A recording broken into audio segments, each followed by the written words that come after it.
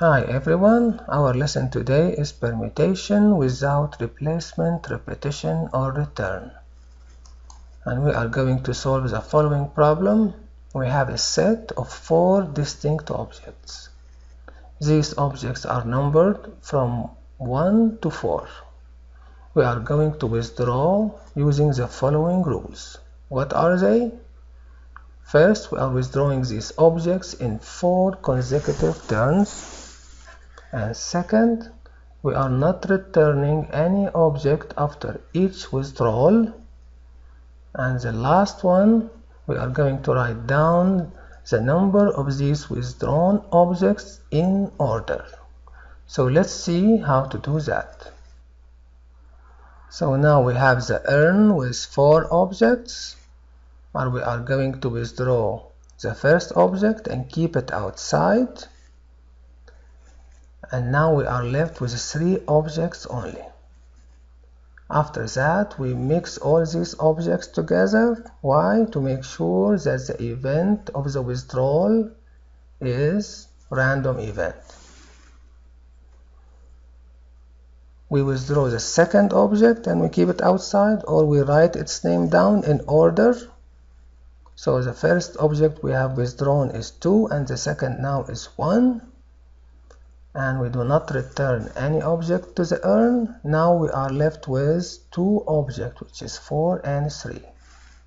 We mix all these objects together and we withdraw for the third time. We take this object, we keep it outside and write its name down. So now we have 2, 1, 4. We do not return, so we are left only with 1 object. We can mix.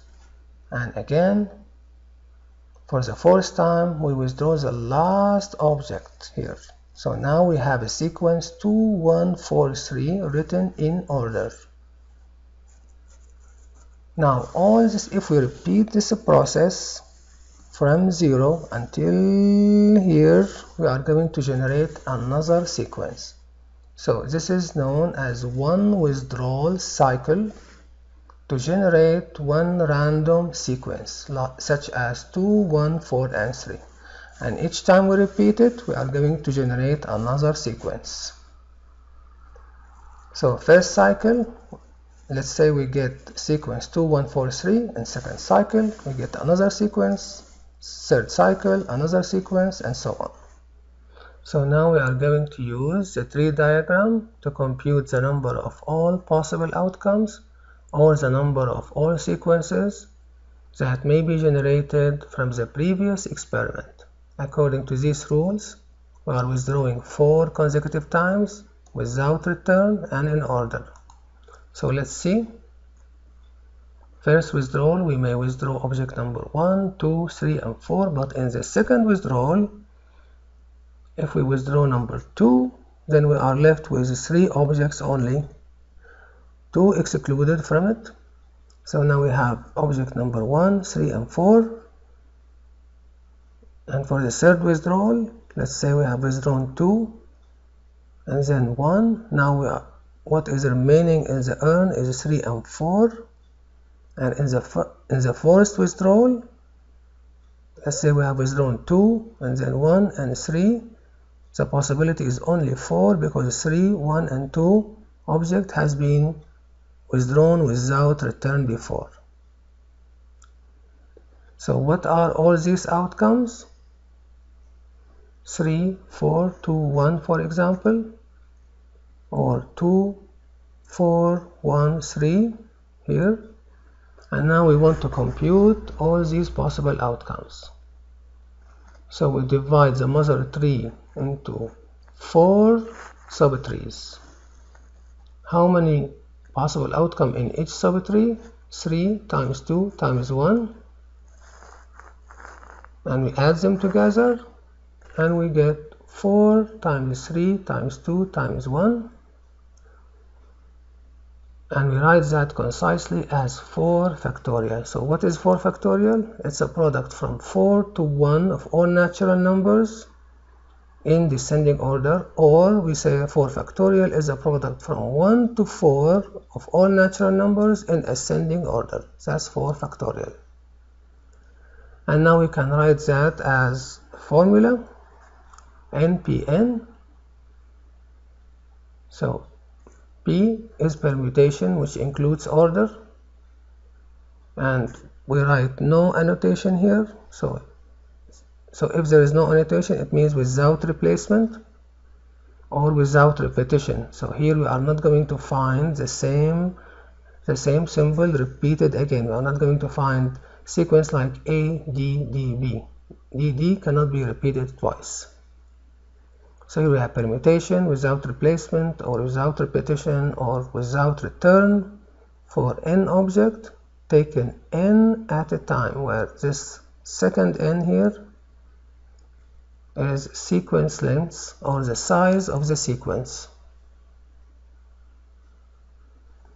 So we read it permutation without replacement of n different ordered event or objects taken n at a time. So there is different notation in other books, which is P between parentheses we have n and n equal to n factorial. So this n is the number of objects in the set, and the other n is number of ways of event occurrences. Here we have 4 events, or the length of event sequence, or the length of the generated sequence. All means the same. Or number is a symbol in the sequence. So if the sequence contains 4 symbols, then it is 4. If it contains 10 symbols, then it is 10. So what are the conditions to apply this formula? First one, order. Second, without replacement. And third, number of objects is equal to the size of the generated sequence. So now going back to the same issue. First thing we have to do, define the event. First event withdrawing first ball, second event withdrawing the second ball, and third event withdrawing the third ball, and fourth event withdrawing the fourth ball. So now we have to find n and r. What is n? It's a number of all the objects, which is 4. And what is r? Sequence length or size of point sample, of size of the sequence, which is 4, because each sequence is composed of 4 letters. Now we have to ask ourselves, is order important? So if we have this sequence, order yes is important. So 1, 2, 3, 4 is not similar to 1, 2, 4, 3. And the reason is order. Now, is withdrawing without replacement? Now we find here that there is no repetitive object, so that means yes, without replacement. Is n equal to r? Yes, n equal to r equal to 4. So we can apply the formula p and r equal n factorial. We substitute and we get 24. In general, we can use the following table to compute the number of possible sequences of event. So what is this table? This table contains all the events written in order from the first to the fourth. So the first event may happen in 4 ways, the second event in 3 ways, the third event in 2 ways, the fourth event in 1 way. We multiply them together and we get the number of all possible sequences, or the number of all possible outcomes. And that's it. Thank you very much for listening and have a good day.